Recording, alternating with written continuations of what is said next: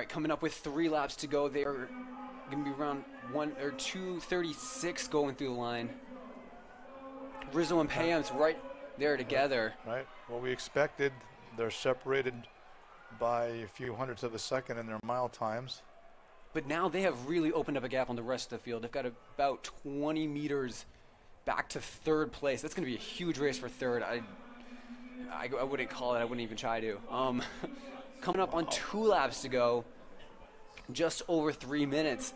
These guys can go under 60 for the last lap. We'll see if Alex wants to take the lead on the turn. Look at this move. He's making a move now. That is a gutsy move. That is gutsy. But guts is going to win this race. You can't do this just out of... This is maybe psychological, maybe something. Send a message. Now he's not losing him, though. Matt's just settling right in there.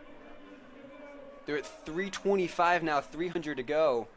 I think he wants to get in position for the last lap to make Matt have to pass him.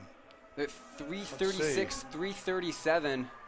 And we'll see what happens here as they... 3:40 with a lap to go. Here we go. Payamps closed in 27, remember, for his 4:12 mile. They both clearly have incredible speed. And here goes... Here goes Payamps. He's taking the lead back from Rizzo. Let's see if he can put some distance. 5:57 left. He's putting the distance. Or on the clock. Hitting 4:01 now. 4:02, 3. We're at 4:05 now. Just over the state record and meet record. 4:10 for Matthew Payamps.